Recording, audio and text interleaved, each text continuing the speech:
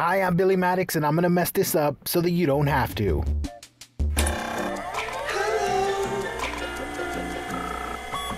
And here we are with part 2. Join me on this like weird long voiceover thing. I'm getting comfy up in here because we need to. Anyway, so here's the second hand-painted cover. And we're using this same orange. I really like this cover material that I have. It's really sturdy. Takes paint really well as well. So we're cutting this little stencil. This is just a weird little 45-degree angle, little tabbed situation. I'm using the marks on my cutting board so that everything is square.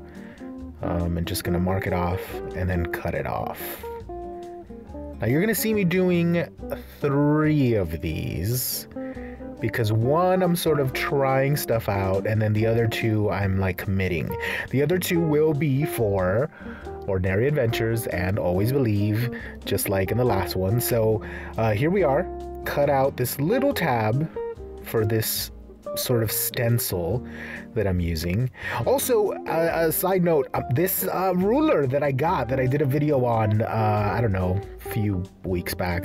Time is a concept that I have no idea if it's real. I don't know when, but the ruler is amazing. The cutting edge and everything, it's my go-to ruler. I really should empty out my drawer of rulers. This is the one. So here is what I'm going to be painting on. Now, if you've noticed, I've got a big old tub of yellow there. I don't know why that tub is so... Oh yeah, I do remember. Anyway, whatever. This is going horribly already. I'm mixing a bunch of white with a tiny bit of yellow to give me kind of a cream, like a creme, like a bone kind of color, because we're doing a Rebel Pilot inspired hand-painted notebook cover. Hand-painted on a cover of a notebook inspired by Rebels, by Star Wars Rebel Pilots notebook. That's the title of the video. So I'm just going at it. This is gonna take a few coats. A couple of things that you're gonna want to keep in mind. Now here's one thing that you're gonna see right now, and it's that you're gonna want to put a piece of paper not only underneath the piece but in between that front cover and the back cover, so that you're not getting paint all over your work surface and also not getting paint on the back cover unnecessarily. So I've got a sheet in between here. So I've just, I've done a couple coats. It's gonna take you a couple coats. Go light on each coat. The paper, remember, this is paper and you're introducing moisture. It's gonna want to curl on you. But the lighter you go, the better it'll be. So here I'm removing the stencil. I'm trying to be careful because I'm gonna use this a few more times after this, 2 more times after this. So here we have this basic little thing. Let's do it a couple more times. So I'm doing a tester one and then I'm committing to these. So that one felt a little high. I'm gonna keep that one for myself. And then these 2, one will be going to Ordinary Adventures and one will be going to Always Believe. I forget right now which pack exactly each of these go into. But yeah, here's me doing just another coat. Keep watch on dry down. When it dried down, it went a little darker than I wanted, so I added just a bit more white to get me where I wanted to go. And if you'll look at the cover that's at the top, you see how it's wanting to curl on you? You're gonna want to keep an eye out on that. Put some weight on it, counter bend it, do what you can. It's gonna want to do that, but try to do what you can. So now I'm cutting out a very thin little rectangle stencil, and I'm gonna try to position it right where that tab is. Now, I don't know why I made this so difficult for myself, but I did. Thinking about it now, this probably could have been all one stencil, but I didn't think of it. So I had to again, use the tester one to try to position it in place.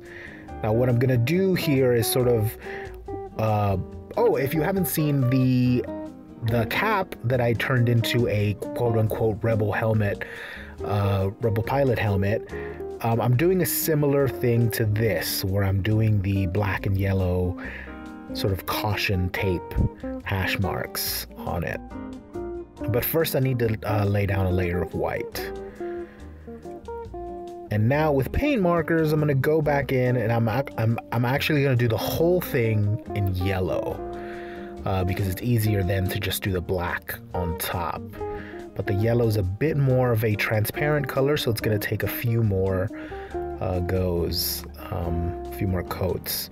Just be careful because paint marker is like a little gummier than using acrylic, so it's going to kind of gum up on you if you're not careful. But that's how, you know, that's how I did these. And this is kind of it's a simplified version of like the rebel flight vest thing, the sort of white flight vest on the orange jumpers with these hash marks that appear on the helmets, and you're gonna see some signage there before. Oh, and in the middle there you could see an old calendar that I'm using to do some more Star Wars notebooks, but these are the hand-painted ones that will go along with those, if that makes any sense. So here I'm doing the black hash marks. I'm just doing a freehand, you know, just going confident, go in there, you know, it's paint, so you can always go over it and fix it if you need to, but you know, it should be okay. They're just short little hash marks. I'm not sure that they're all straight or anything, but visually, you're not really going to be able to tell. So let's go ahead and pull this. What I don't want is for this sort of goopier, thicker paint marker paint to glue down my tape. So I'm taking it off while it's still wet so that there's no pullage everywhere.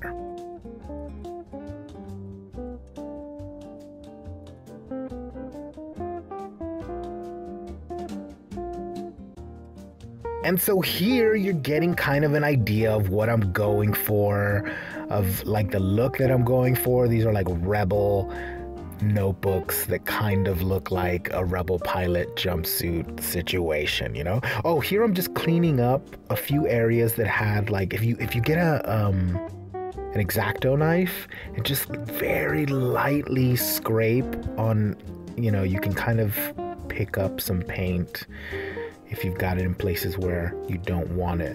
I'm just sort of making sure it's all square and I don't have any hairy lines by doing this. Oh, and you can kind of get a sneak peek at some other stencils that I'm gonna do in video 3 of this thing, of this like, you know, grand spectacular of hand painting cover goodness. You got snacks? I hope you got some snacks. Okay, so, okay, what am I doing here? But you're getting a clue of what I'm gonna do next, which is do the rebel emblem. And this is what I was saying, where I'm gonna do some weathering, but on a notebook. So I'm getting some sort of graphite, sort of gray-ish, gunmetal-ish color, and I'm putting this piece of paper down with a rebel symbol, and with a kind of, let's be real, with a shitty brush, kind of tamp down, tap, tap, tap, tap, tap on the edges, right? So that it's really irregular and whatnot. And what's gonna end up happening is I'm gonna get like a weird kind of silhouette look to it, and it's almost gonna look like, it's gonna look kind of greasy, kind of dirty, and it'll be what's left behind is the rebel symbol and clean orange. Just it came to me as a flash, and I was like, oh, this is such a good idea. And I think I'm gonna do this more and more when I do more Star Wars hand-painted stuff. You'll see that in the next video too. But I got this idea. So yeah, I was actually going to use the stencil, so I cut this out of a piece of paper, of which I was then going to fill in. But then I was like, wait, if I get what I cut out and put that down and then do this weird splotchy kind of paint, I can then do this. Check this out. Let me lift this. This is so satisfying. Let me lift this here very carefully because I gotta use this again at least 2 other more times. Lift it carefully and check this out. This is what you're left with. Look how cool this looks. I'm so excited for this. So yeah, that gives it its final little like touch to really make it look like a rebel uniform. You know what I mean? It's kind of grungy.